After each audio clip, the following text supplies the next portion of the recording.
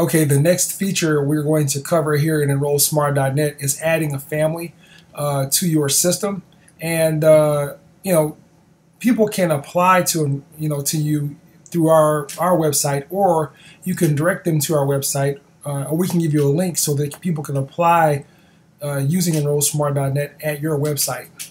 But right now, this assumes that you have all your existing families you want to add to Enrollsmart.net, or if you want to add just a single family, just go here where it says plus family, and you complete the parent and guardian information for the first and second parents, the children's names and dates of birth. And when you do this, it will send the parent an email.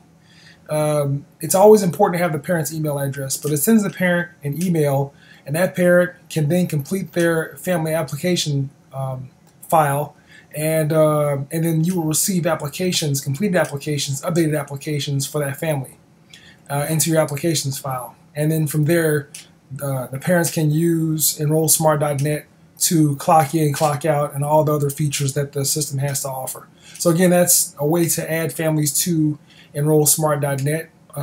If you want to add them, your existing families, all your existing families. If you're doing it manually, if you're doing everything manually, you might want to go ahead and add all your existing families over to Enrollsmart.net. If you have a system you want to transfer your information over from, just let us know. Send us a help request, and we may be able to upload that for you.